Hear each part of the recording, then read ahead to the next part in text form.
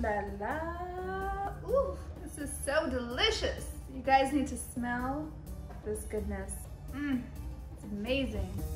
Hi my loves and welcome back to my channel. Woo! Today we're going to talk about one of my favorite fragrance notes and one of the most hard to find in the entire planet, Oud. I get so many questions about Oud and I've been wanting to do this video forever. So I'm not sure if you guys have heard about Oud before or if you're already a super fan like I am. I am obsessed with Oud. For a lot of people, Oud can be pretty intimidating, especially if you've never tried it before. I would say it's an acquired taste, so the more that you use it, the more you crave it, you desire it, you become hungry for it. It's weird. It's really, it takes over you. So here is a super fun fact. Oud is actually described as liquid gold in the fragrance industry because it's one of the most expensive ingredients ever. I actually went to a fragrance expo about 3 or 4 months ago, and a guy, I was like, show me your most expensive Oud. And he goes behind the little like stand, he pulls out his briefcase, opens it, and then inside he opens another little thing and another little thing. Inside there's like a tiny little piece of Oud, and he's like, this is over $100,000. I like froze. So there is so much information about Oud. Honestly, I could spend an entire day just talking about all the different types of Oud and all the details, but today we're gonna just stick to the basics and we're gonna give you an Oud 101. So a lot of you guys might be familiar with some of the modern day Oud fragrance brands like Gucci, Tom Ford, Lancome, Giorgio Armani, you know, the list goes on and on. But truthfully, Oud is not anything new. It's been around for centuries, if not like thousands of years. There are even references in Chinese history that there was Oud being extracted for incense in central Vietnam in the 3rd century. So we can see how it goes way, way, way, way, way back. But it is the Middle Eastern and Arab culture specifically that has really made Oud oils a prized possession and part of pretty much a daily ritual. Growing up as an Arab American, in the States I didn't really get exposed to Oud much, but I remember visiting Iraq, Jordan, Iran, and then when I moved to Dubai, just falling in love with Oud. Oud in Dubai was just like a game changer for me. I saw so many different souks, different shops. There's different types of Oud all over the place in different formats. It was just like explosion of Oud. For me, Oud really makes me feel like an Arabian goddess. I feel like Jasmine. I feel like it takes me back, and there's something so special to it. Oud actually means wood in Arabic, so the translation of Oud is wood. And Oud, the fragrance ingredient Oud, comes from a very specific tree called agarwood. I always have trouble saying it. It's most often found in parts of India and parts of Vietnam, Indonesia. It's a really tricky, complex process to create the actual Oud oil, which is why it's such a luxurious, exclusive, rare fragrance ingredient. And you're actually considered very lucky and very blessed if your tree actually produces the Oud oil. So I'm just gonna show you guys what a typical piece of Oud looks like. This is a piece of Oud that you burn. With the wood chips that you burn, they soak it with other fragrances and other ingredients to make it into this special, beautiful wood that smells very unique and different. They're absolutely beautiful. It is a very complicated process. It is not easy, trust me, but it's really, really special. And that's what we call Dokhoon here. When you burn Oud on charcoal or even on electric burners, what happens with Oud, for it to become this special, incredible, expensive Oud, this agarwood tree needs to be infected, and as a result the tree produces mold and then this resin, this kind of like syrupy weird material that then they can extract from the Oud to produce this incredible fragrance. We can also cut up the wood into chips, and we can put resin onto it and add our own fragrances and really saturate it to create Oud that you burn for fragrance for the house. My God, it smells so good.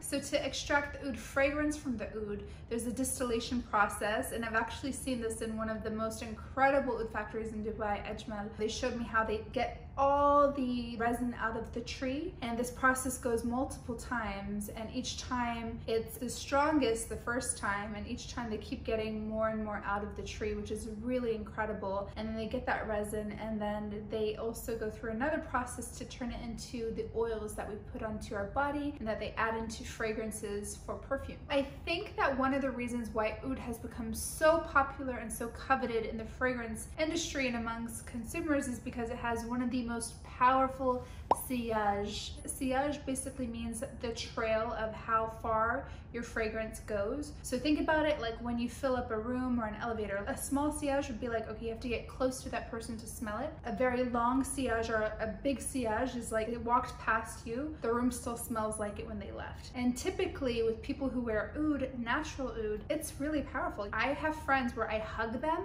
and after I've hugged them, my entire body smells like oud, and I'm like, ooh, it just smells so amazing. If you are an oud beginner, take caution. I would not go heavy, because if you put on too much too fast, you might actually ruin it for yourself. Think about it like when you're trying to get used to a new ingredient, when you're cooking like truffle oil, for instance. The first time you have truffle on your pizza, if someone put tons on, you'd probably be like, oh my God, it's too much, and then you probably would never want to smell it or taste it ever again. You really have to take baby steps, put a tiny drop at a time. You can dilute it with other fragrances, and I really find it smells absolutely addictive and delicious.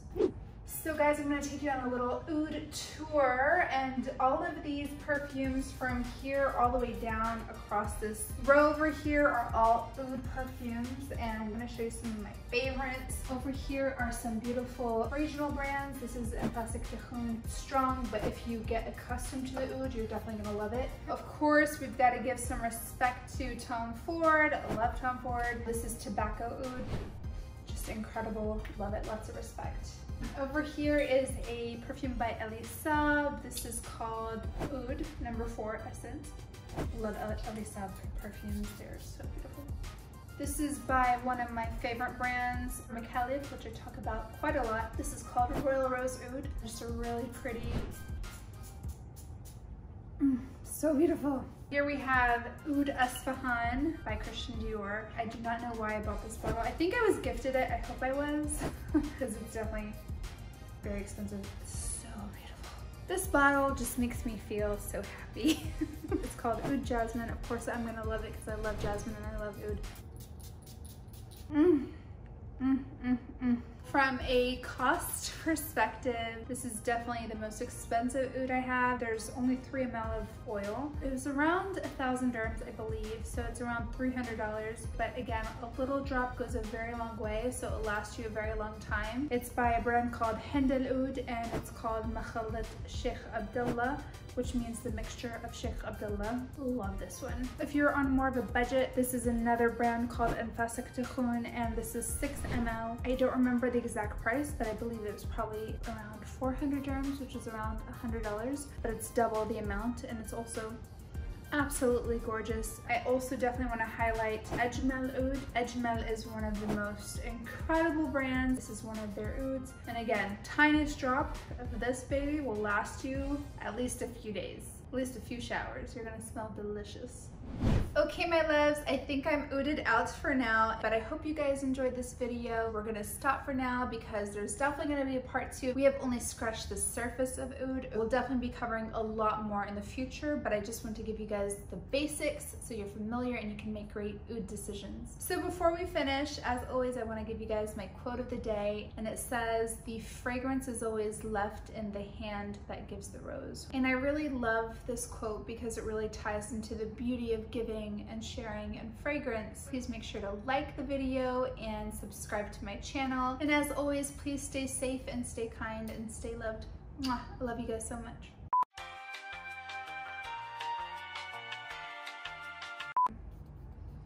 Honestly, wow. It's beautiful. Oof, so good. Roja, one of the best. Beautiful, beautiful. Beverly Hills. Oh. Who's that? Who that? Daddy? Daddy cool? This is actually an incredible oud that was, I believe, exclusive for Saks Beverly Hills. And this is by the brand Bond NYC, which I love so much. Ooh, so good. Delicious. This is typically like where we like to put it, over here. I usually like to put it in my hair. Like I'll put it, like rub it in my hands and then like put it in my hair and just like give my scalp a good rub. And oh my God, when you sweat, you just smell like delicious. It's a trick I do, especially on dates. It's really nice. When I used to date Arab boys.